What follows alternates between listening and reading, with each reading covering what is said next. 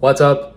How are you guys today? I'm going to show you my healthy breakfast that I've been following for liver detox, which has been pretty consistent for the past few months. I've been enjoying this meal. So first in the fridge, we have our Iberico pork breakfast sausage. I've been having one or two of these for breakfast lately, usually just one because I end up eating only 1.5. I don't like wasting the food too much. And this here is our pancake batter, which I make using my pancake shelf assortment. So we have the Birch Bender's Organic Classic Mix, which is a minimally inflammatory combination of different stuff that tastes really good. I mix that equal parts with organic quick oats to add more fiber, more variety to it. So it's half quick oats, half Birch Bender's pancake mix. Then I put in a little bit of vanilla powder, some salt, some sugar. And then after I add the water, I'll put in a dash of vanilla extract as well. So very little vanilla. I just like using both the powder and the extract. This is the salt. Down here, we use the free-range meat sea salt, just some bottled water. And then the sugar is just regular organic cane sugar. We have everything available, guys, on the frankiesfreerangefoods.com website. And then I do this at night, so it can kind of sit overnight and hydrate. If you're doing this in the morning, then probably want to wait a half an hour. I did a recipe on these probably a few months ago now.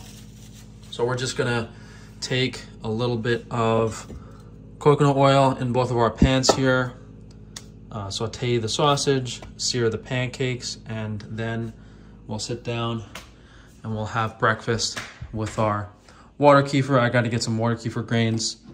We have our organic maple syrup. All the supplements are ready. My table is a complete mess. So we have 2 vitamin B1 and 3 zinc. 2 vitamin B1 and 3 zinc. That's what we're gonna have at the beginning of the meal. And then at the end of the meal, we're just gonna have a little bit of mastic gum, maybe 1 charcoal capsule, but we'll show you guys that. All right, guys, so we have everything ready. I ended up doing 2 pork sausages. We got our pancakes. I got maple syrup all over myself already. I haven't even started eating yet. A little sticky. That's the organic glass jarred maple syrup. It's on the Foods website as well. We got our Honeycrisp apple, which haven't really been having it. I'm laughing because one of my hairs is in it. We got the water kefir grains, water kefir. We have our supplements and then some mastic later. So first I'm just gonna get a little bit of food in my stomach before taking the supplements.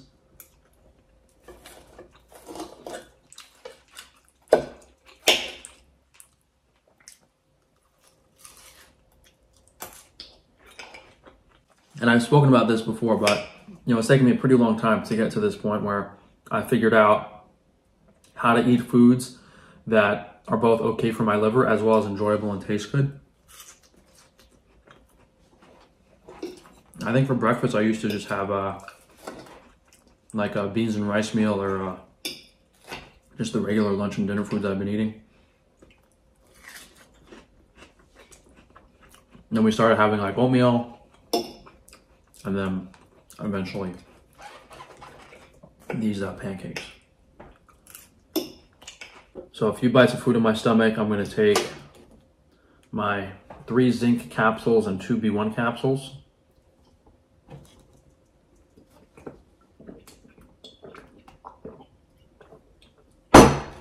As well as 1 big tablespoon of the water kefir grains.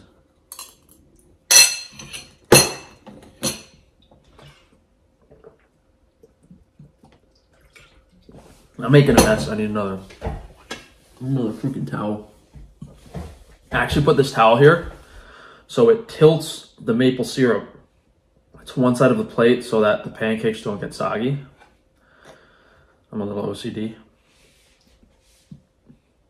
One thing I didn't show you guys is this morning I had lamb testicle for testosterone.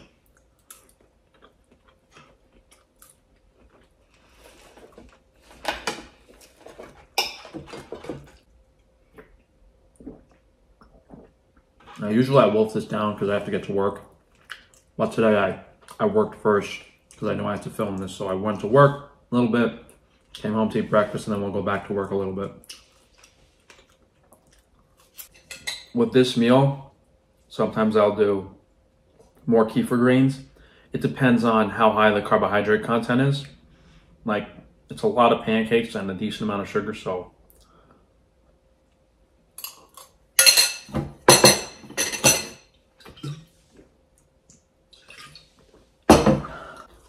All right, actually a little hungry today, so kind of smashed everything. So you guys have seen what I've been eating for the past 2-3 years now. And despite that, you know, having high quality organic foods, plenty of animal protein in every meal, over these past few weeks, we had the issue with zinc, and more recently had an issue with vitamin B1. The symptoms were actually so bad. That's how I figured out. I used to take B1. You know, I knew it was important in the context of liver detox and recovering, as the body's B1 needs are greatly increased, but I didn't realize how deficient I ended up getting.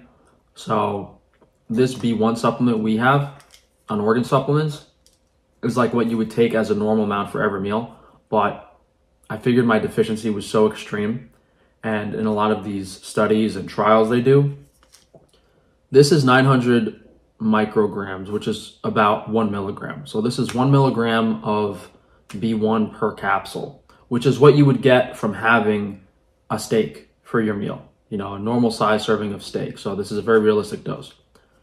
Normal B1 supplements are 300 milligrams, so 300 times the dose of this, which is what they actually use in these studies. So I had an old B1 supplement I used to take from a few years ago, so I actually took that one for a day or two. I started feeling a lot better because I needed the extremely high dose to recover. And so that should get me feeling better on the B1 end. And I'll do a few shorts on that this week. But basically, you know, the refined grains are depleted of B1 unless you're having whole grains. And like the water kefir, the slight alcohol content, can put a little bit of stress on the liver's B1 stores. Also, B1 is primarily used for glucose carbohydrate metabolism. And you guys have seen I'm eating a lot of starch, a lot of bread. Therefore, a lot of glucose metabolism is going on in my body. So I need very high amounts of vitamin B1. And the reason we're consuming an unrealistic amount of carbs and so much carbs is that they're excellent for detoxing the liver. So at the expense of detoxing my liver, I depleted my B1. And again, normally I used to take B1 pretty consistently, but I stopped taking it for a few months and I got severe deficiency signs pretty quickly. So we're taking the B1 and the zinc. You know, I really don't know how much copper I have and how deficient I am in zinc, because we've been taking a lot of zinc for the past like month and a half now, and my blood work still looked the same. The copper was elevated and the zinc was still kind of low. So I have a feeling it might take, you know, a few months of being consistent with this zinc to actually balance things out. And hopefully I start sleeping better. That explains why my sleep was so bad, because when you take the zinc, it like pulls copper out of the body, and you know, the copper levels in the blood are going to be elevated. So that raises the question, like, okay, how do you fix it without suffering too much, you know, from insomnia and stuff? And I mean, the simple answer to that is, you know, take a lower dose and do it over a longer period of time. But you know, the dose I have been taking is relatively low, and even taking a small amount of zinc has caused some issues. So maybe it's just like a few days, a week or two is going to be bad, and then I should start sleeping better soon. But you know, you would think taking more zinc would help the insomnia, but you know, I've been reading a decent amount of literature and stuff, and it's not cut and dry. There's too many different types of mineral interactions, too many things that can go on. It's hard to tell outside of just experimenting for yourself and seeing how you feel taking certain things, which is why I just take the zinc in the beginning of the day, and then same with the B1, and then the next 2 meals I have, lunch and dinner, I usually just try to have the food itself with some water kefir to make sure that the minerals and everything are kind of settled down once I go to bed. Yeah, to my understanding, the way the body removes copper from the bloodstream is, you know, it's filtered through the liver and then excreted in the bile, and then maybe some of it gets excreted in the urine and the kidneys. But you know, it's not easy for the body to to move metals out like that. Honestly, at this point, maybe I should just get like a liver biopsy. Let them stick a giant needle in my side and take a chunk of my liver out. That's the only way you know 100% what's in your liver, but it's a very invasive and crazy procedure. At this point, I'm tempted in the name of science to get it. I don't know how I would ever get that done, but it's just a bad idea, but it would be a good indicator of like, okay, this is what's in your liver, this is what you need to fix. That's like hard to say. But that's it for breakfast.